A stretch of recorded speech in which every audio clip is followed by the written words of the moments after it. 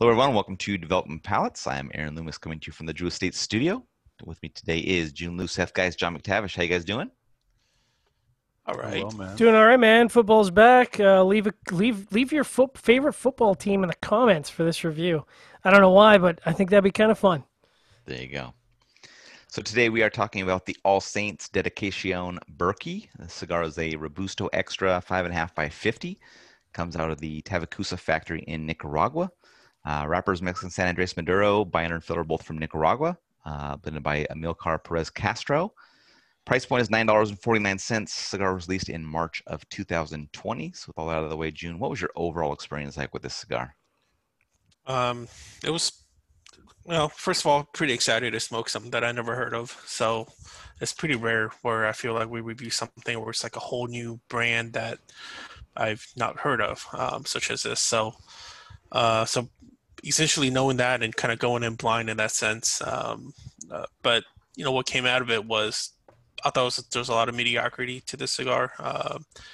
Not your best Mexican San Andreas experience. A lot of like minerals, spices, like soil, dirt kind of a component. There was very little, like if not any like sweetness or like any like fruit tones or any of that kind of stuff that would have dramatically helped the profile.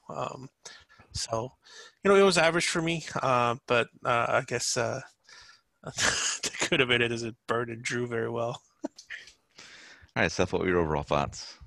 Yeah, I mean, listen, I thought it was an average cigar. I got some chocolate notes, wood, cream, just spices throughout. So it was not really overly complex, but it was enjoyable, solid core flavor profile.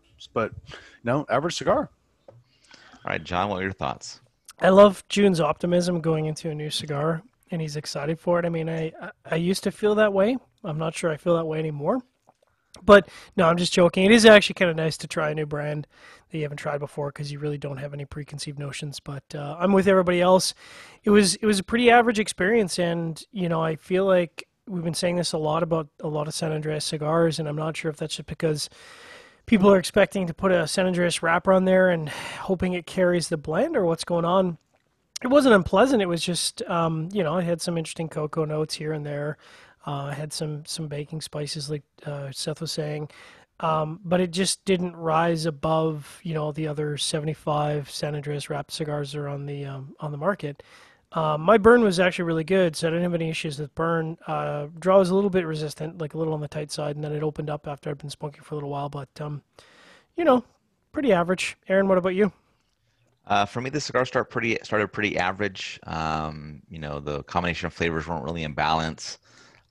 Second and final thirds just kind of continued to degrade from there. It's got some char and bitterness joined in, and the final third was pretty off-putting to me. So, kind of a bummer when you have a subpar experience with a new brand. Kind of hoping for a better outcome. But I was really curious to see what your guys' thoughts were on this. 'Cause I think I smoked it before the rest of you guys did. But perfect construction on my cigar, man. Burn and draw, perfect on it. But yeah, it just. Question for you. Yeah. I noticed that for me, the total smoking time seemed a little on the quick side. I only had an hour and 28 minutes, which seems really fast for a Robusto Extra. Do you recall what you clocked in on this one? I would say probably around the same, maybe an hour and a half. But yeah, it did seem to kind of go a little quick. It smokes quick. Yeah. Yeah, that's about a half. For me, that's about 15, really half an hour. Not Padron quick, but it was quick. Right. Yeah. All right, let's get into the scores. Start at the top with June at 6 even. John gave it a 5.80. Seth gave it a 5.70, and I gave it a 4.33. So, June, how'd that 6 even match up for you? It was average tasting cigar with really good construction. It's basically what that was. Yep. All right, John, 5.80. I mean, when you think about what is a 5.80 as a score, like you get a cigar that has a slightly above average profile with a pretty decent construction. That's how you get at that 5.80. I'd say flavor-wise, it's probably a 5.6. But like June, the construction I think elevates the overall score.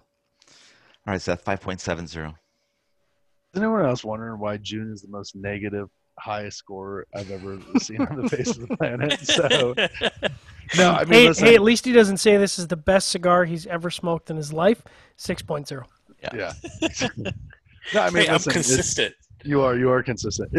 Listen, I give it 5.7. Construction draw really, construction brought it up. Average flavor profile, not bad, but it's just nothing wowing. Yeah, my 4.33 matches up perfectly. I mean, there was everything pre-light about this cigar was just saying this is going to be good, and then as soon as the flame hit it, it was just on a dive bomb trajectory, man. It just went downhill straight from there. I mean, it's got Rocky Patel. I think if you peeled the band off, it's so much. Oh. I know you can hear me. You can Oh, hear me why'd now, you have to right? break? You had like an awesome drop there, and then you broke up. Yeah. Yeah. So if you Try peel it the wrapper off the cigar, it would say Rocky Patel underneath. I bet you. So it's just so prototypical of what comes from that brand that His profile. Yeah. it's exactly that. So Yep. Any other final thoughts from you guys on this one? I love that Cigar Authority gave the cigar a 92. Yeah, I'm bullshit. just seeing these cigar Really? reviews. Listen, this is going to be a cigar that does really well by those really small reviewers, and then All Saints is going to love it and so forth. But it's not going to make a difference. Rocky should have just kept this blend. Yeah, I think it could sell well. Because a lot of Rocky type blends sell really well. But I hope for the next release they kind of go outside of the comfort zone and come up with something more interesting. If they ever release a Rocky Patel Tabacuza Mexican San Andreas, this will be that cigar. Cigar aficionado will give it a 94. There you go. All right, if you just catch this video on YouTube, be sure to subscribe to us. We'll also check out the full written review on the website, developmentpalace.com. Follow us on all the social media channels, and you can catch all of our review recaps on podcasts, so iTunes, Google Play, and Podbean. Thank you for tuning in. We'll catch you on the next one.